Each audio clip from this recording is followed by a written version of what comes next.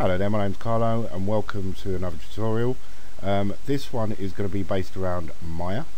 This is Maya 2014, released 2 months ago. And what we're going to be doing today is just teaching you shape creation using your creative tool and basically using your polygon primitives.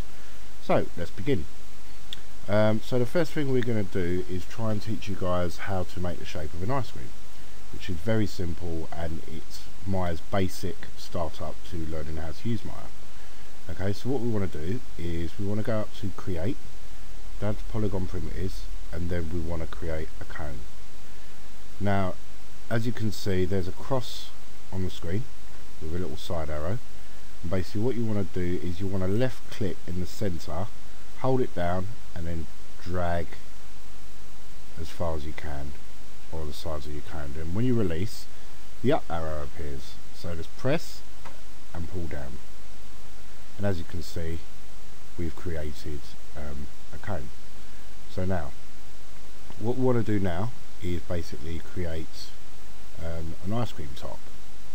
So what we're going to do now is go to create, same place, polygon primitives, and we're going to go to sphere. Same sort of principle, center of the grid, drag out until your ice cream fills the cone, like so, and then we have our ice cream like that. Now to change the views on this, all you have to do is hit the space bar, and then we get 4 points for 4 axes: side, front, top, first person.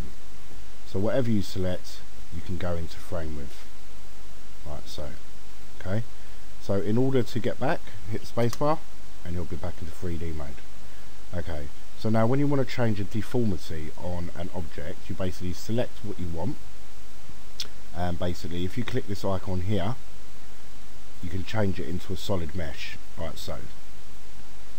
So if we come out of that, we hold down, we can zoom into the object, zoom out, and we can sort of pan around it as well. So we basically want to change the look of this ice cream because an ice cream's got grey, and basically the colour we've got is basically a default template. So what you want to do is you want to right click and then you want to scroll down to assign new material and then click on that. This box will appear with some basic templates, and the best one to go on is basically a Lambert tool. So if you click on Lambert tool, it will give you a default colour which your ice cream is at the moment. So you want to select your colour and select what colour you want the ice cream to be. So in this case I think we're going to go for a white ice cream, like so. And then we want to change the colour of the cone.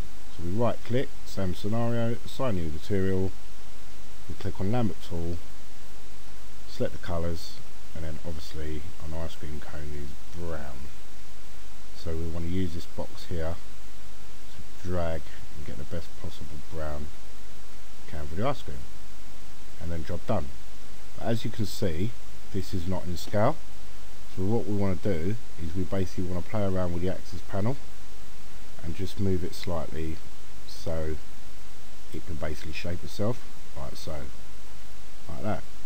If we click here we can manipulate the shapes of the ice cream, but what we want to do is just manipulate this just slightly bigger so we can fit the concept of the ice cream inside the cone, like so. So we basically select the ice cream and then we can pull it out, like so.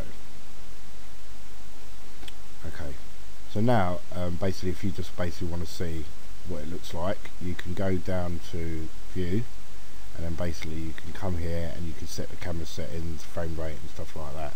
All these new green features are the brand new features of the amazing Maya 2014, and basically when we want to render it out and just basically see what we're doing, we basically just go to the render settings and just set it all out. But this has also got some very good features for special effects in it as well, which are preloaded special effects. So I can just grab this if I want, drag that here and put a little plant next to my ice cream, and then we can go here and we can make little bushes around the ice cream as well, even though that's so not relevant to what we're doing, but I'm just showing you the new little bits of Maya 2014. So basically I hope this has helped teach you guys, you know, how to make basic shapes using Maya. And please subscribe, and I'll be back soon for another tutorial.